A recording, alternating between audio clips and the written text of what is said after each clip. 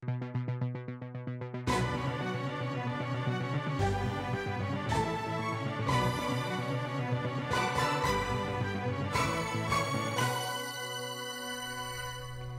evening, welcome to QUT Web News. Good evening. The Abbott government's banking on Tony's tradies to fire up the economy. Last night, their second federal budget clearly targeted measures helping small businesses, and they hope to get a smoother post-budget ride than a year ago. Joe Hockey began today's annual post-budget speech at the Press Club in jovial form.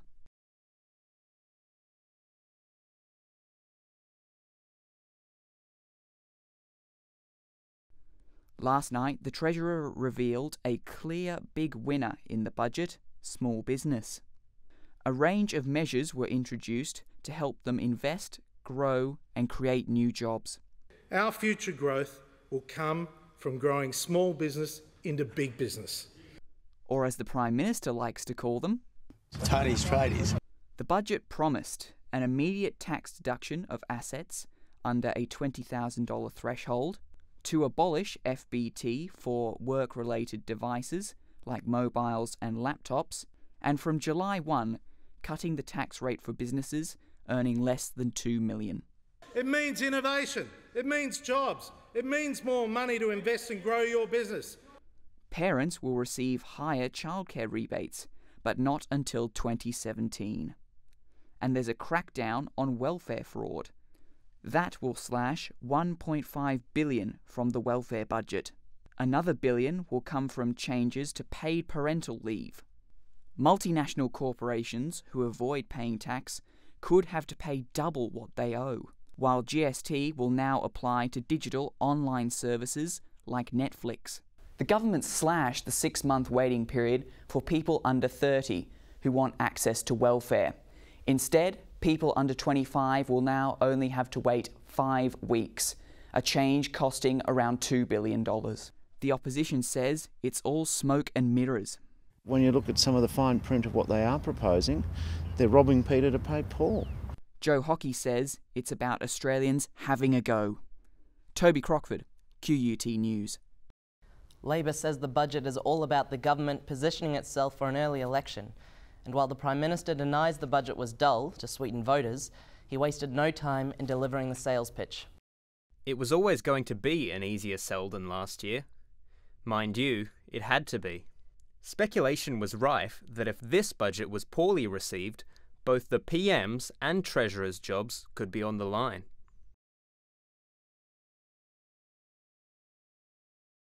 Last year, the so-called budget deficit emergency was all the rage. Yet the 2015 budget delivered only a modest change in the deficit.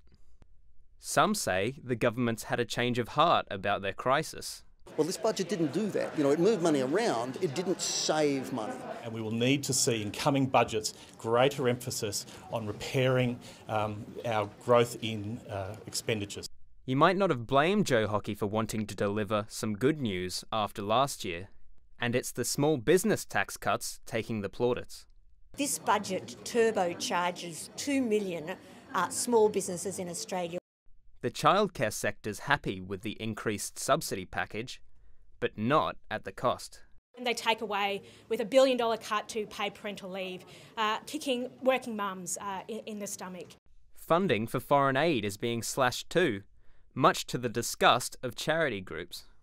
It can find the money to fund childcare and nannies for the rich, but only at the expense of the poor. Portrays us as a nasty, self-interested country. At the end of day one of the big sell, this year's budget has been met with approval and disapproval, but at least not the widespread outrage of last year. For the government, that's a good start. Sam Weston, QUT News. There's been mixed reaction to the budget in Queensland. Small businesses say it'll boost the economy, but there are warnings our health system could be worse off. Small businesses, such as this one in Paddington, were the big winners in last night's budget. Certainly that extra cash flowing through the economy, if there's more photocopiers being sold, there's more photocopier repairmen that need presence, and we'll be there to help with that. And former Prime Minister John Howard, speaking in Brisbane this morning, agrees. That this is certainly a remarkably good budget for small business. the state government begs to differ, saying it's a horror budget. Let me be the bearer of Tony Abbott's bad news in this budget. Queenslanders will wait longer for surgery. They will have to travel longer distances for treatment. I cannot rule out a reduction in jobs and services. He's adamant the state government won't break any of its promises. For the next 3 years, we made a commitment to delivering on our election commitments. So that's 400 new nurses, 4,000 nurse graduate places. We will deliver on our promises for Queenslanders. The opposition leader says the government needs to reveal its economic plan. It is now up to the Labor government in Queensland. It is now up to the Palaszczuk-Gordon government to stop making excuses and start telling us what their plan is. The budget brings good news for the state's road network. RACQ welcomes $6.7 billion to rebuild the Bruce Highway.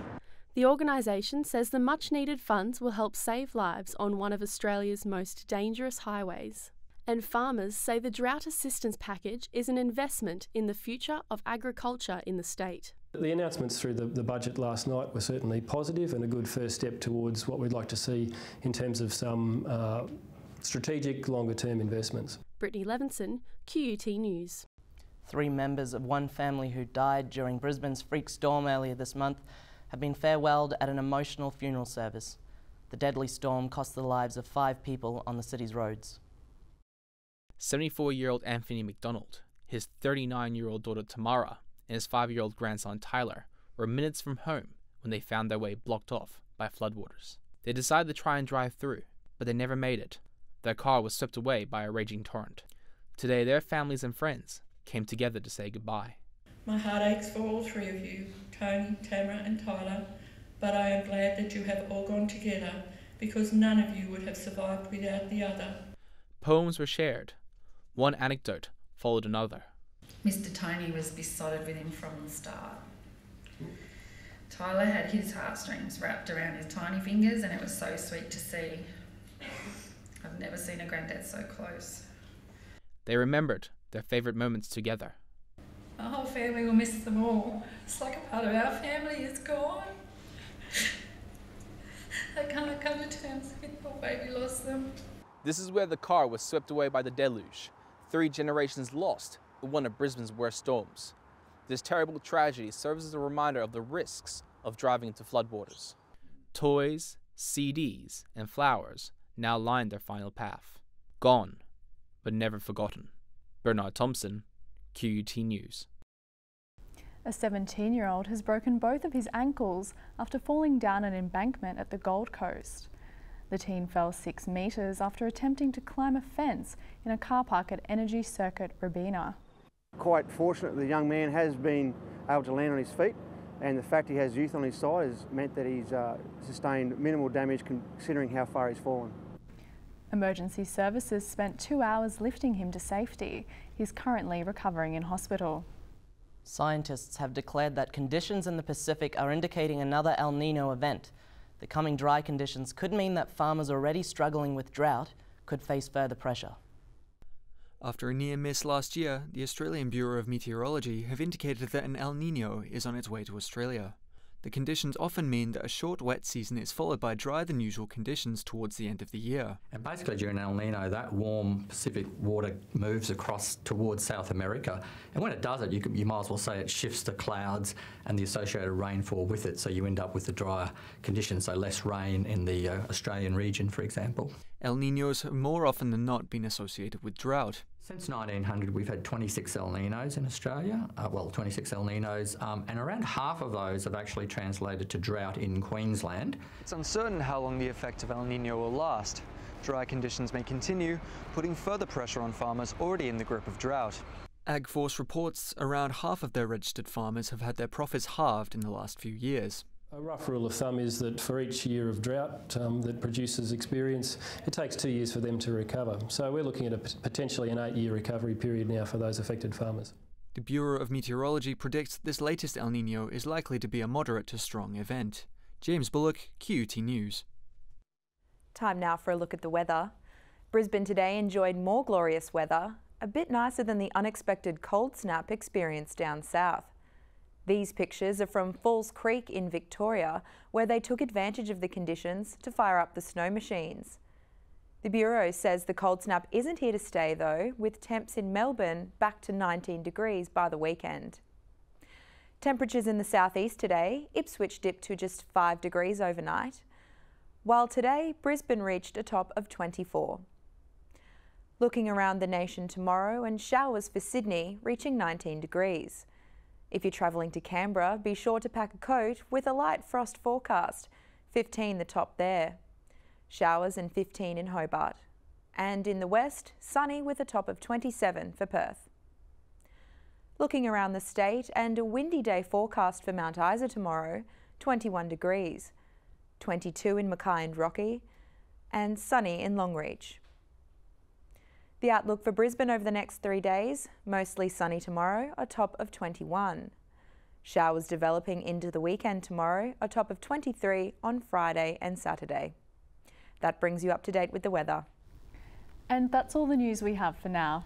We'll be back tomorrow with more QUT news. Goodbye. Goodbye.